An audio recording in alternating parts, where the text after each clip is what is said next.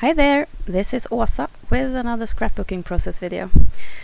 Today I am sharing a layout process with a photo of myself. This will be a layout for my book of me.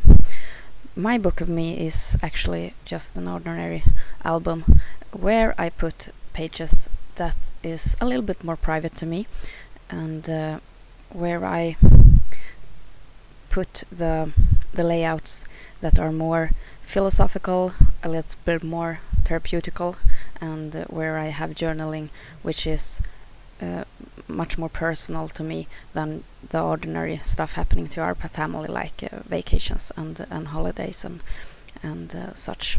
So this will be one of those layouts with some personal journaling, and the photo of me is from this summer. I think it was Midsummer Eve, and I was relaxing after having prepared midsummer lunch for the family, and hubby took this photo of me while I was sitting dreaming looking out the window, and I thought it was a perfect photo for this kind of an layout. So what I'm doing now at the video is that I punch out circles from a journaling paper, so I just get the lines, and then I add those onto brown cardstock so that I get speech bubbles. And I have added a journaling card, one of those lovely kind of photo journaling cards from the Strawberry Fields collection. And it says, the day I decided that to believe in magic, there was magic, something like that. You can see it at the end of the film where I have the still photos. And I also matte the photo onto the same kind of brown cardstock. The paper that I've chosen for my background is a dreamy kind of paper from Simple Stories, and I add strips of glitter tape to the top and the bottom of the page to keep it together a little bit more.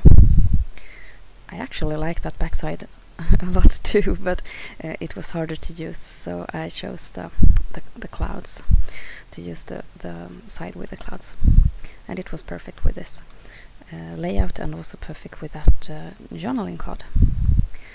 So I add the tape here. The title for this page will be Inkonsekvent, but spelled with in Swedish and with a hashtag. And the journaling on those speech bubbles will be about the thoughts I have, which are highly inconsequent. To one side, I'm very spiritual and believe in all kinds of spiritual things, and then on the other side, I'm a trained science person, being a chemist and everything, and that has also given me the side where I always want to question everything that I hear, and try them and test them, and see if they can be logic and scientific. And before, these two sides of myself really bothered me, and since I always wanted to test and have proof for everything, I didn't get it, how I could have thoughts and feelings like I had. But these days I don't worry about those inconsequences at all, but I try to embrace them, being a very important part of myself. So this layout is about that, and the journaling is about the things that manage to fit in my mind and my soul. So I think I have been thinking about this layout for a long time, and it was really nice to finally get it done. I keep surprising myself with doing things in the wrong order, so now you have seen me gluing down those speech bubbles, and then I start with the title.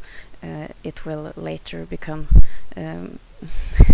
real clear to me that I can't do it in that order, but luckily I could lift up those speech bubbles and move them around a bit, like you see here.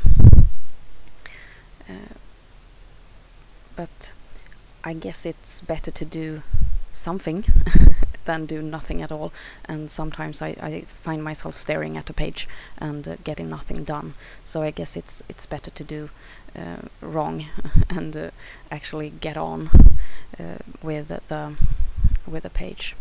So now I've spelled the title, it's in Swedish, and I remove all those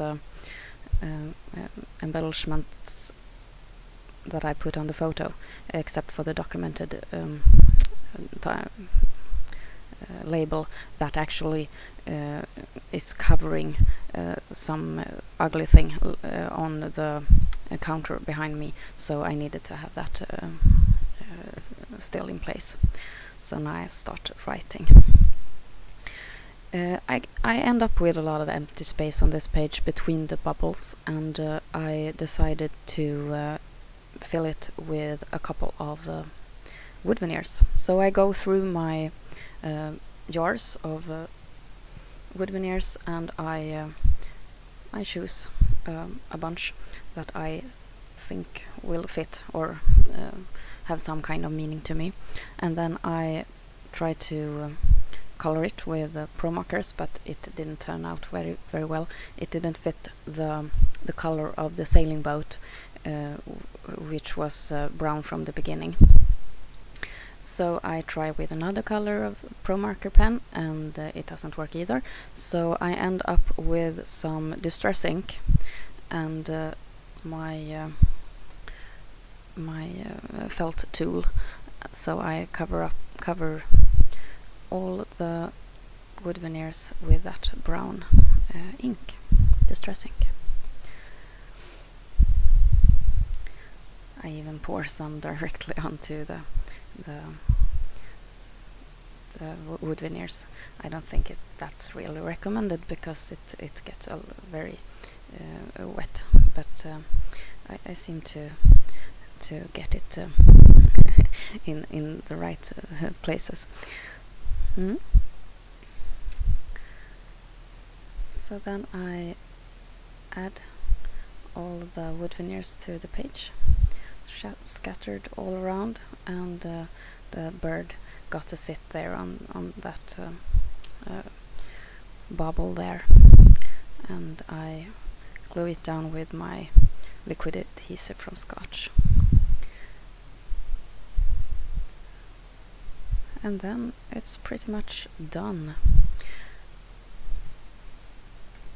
I changed the geotag that was shipboard into a wood veneer that I color the same way, but this is how the layout turned out, and here are some still photos of the finished album page. So it will go into my book of me, and I think it's really about me, and that feels really good. Sometimes it's hard to know what to do with those portrait photos and selfies, and I think those go right into my book of me perfectly. And here's the journaling card with the text: "The day I decided that my life was magical, there was suddenly magic all around me." Take care. See you soon. Bye.